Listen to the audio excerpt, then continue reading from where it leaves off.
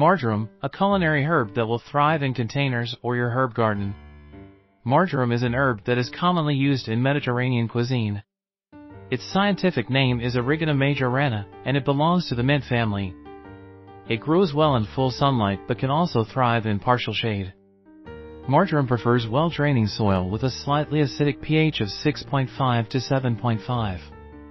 It can grow in USDA hardiness zones 9 to 11 but flourish indoors in other zones. Marjoram leaves are light green and velvety, while the stems are green and woody. They produce small white or pink flowers in the summer. To grow marjoram from seeds, plant them 6 to 8 weeks before the last frost. Put the seeds about a quarter inch deep in the soil.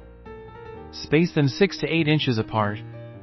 When the seedlings have grown to a few inches tall, you can transplant them into a container or herb garden.